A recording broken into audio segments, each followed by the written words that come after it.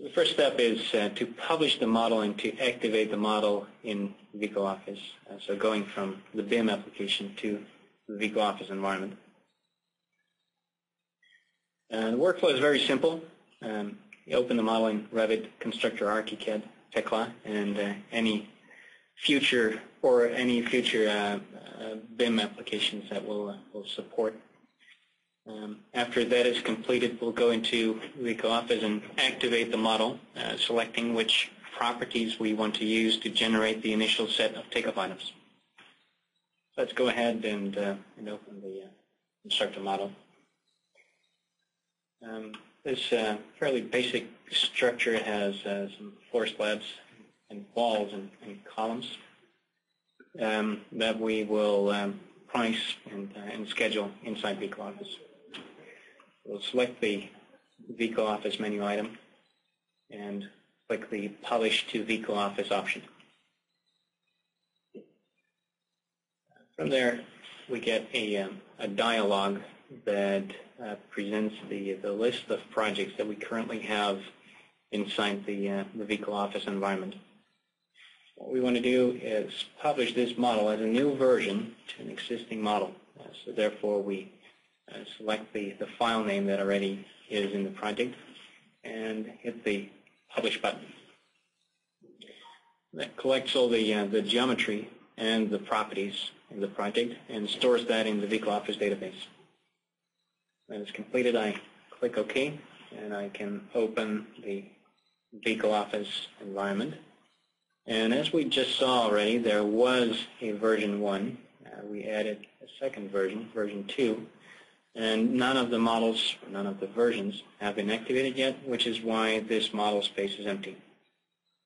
So what we will do is select that version 2 and hit the Activate Model button, or right-click and select Activate from the context menu.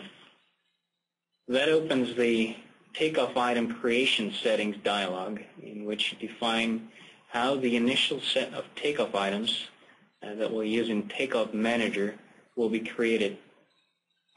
At the moment, that is set to element type, layer, and ID, which means that each entry that is created in Takeoff Manager is a combination of those three. The more properties you select, the more granular that list is going to be, but that is something to take into account if you work with larger models. So that will result in a large list of takeoff items, which may or may not be desirable. For the purpose of this demo, we remove ID and layer, and we'll limit the number of takeoff items based on the element types that we have in the model. There's no MEP in this model, so we don't have to worry about these settings. But the same goes as for the architectural and structural elements. The more properties that you select, the more granular the list of takeoff items will be.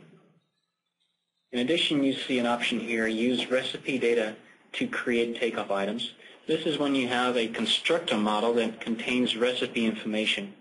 If you select the option Use Recipe Data to create takeoff items, the list of initial takeoff items will be created based on the recipe assignment in the constructor model. So I go ahead and use just the element type and hit Activate. And during the activation, Vico Office displays the geometry of the model, and it does the quantity calculation, reading the geometry and calculating the quantities that are needed for cost planning and scheduling. Concludes the first part. Any questions so far?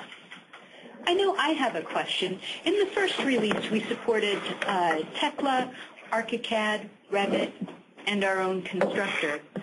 In R3, what are the new file formats or publishers that we'll be touting? That would be CADDuct and AutoCAD Architecture and AutoCAD Building Systems. Great. And I saw that you were using a model activation right mouse click. Mm-hmm. Is that part of the overall Vico concept of model management? Is that consistent throughout the Vico Office suite? What is consistent is right-clicking on an item always presents a context menu with the relevant functions that are available for that item. What's also consistent is that when you're in a certain view, the ribbon always presents those functions that are available in that view. Perfect. So that's one way that we can help make sure everyone is working on the most current model, or at least the model that they intend to work on. Correct. That's the model management always shows all the versions of the models that have been published, and it indicates when it is not the most current model that is active in the project. Well, here's a question from our audience. When you reactivate a model or activate a new version of the model, should TOIs be overwritten or added to? They will be added to. If you have two models that are combined in one Vico Office project, and they use the same way of model activation, they may result in the same takeoff items. If the takeoff item already exists in the project, it will be added to the existing takeoff item. Well, great. Well, speaking of takeoff items, can we go ahead and jump to Takeoff Manager? Let's do it.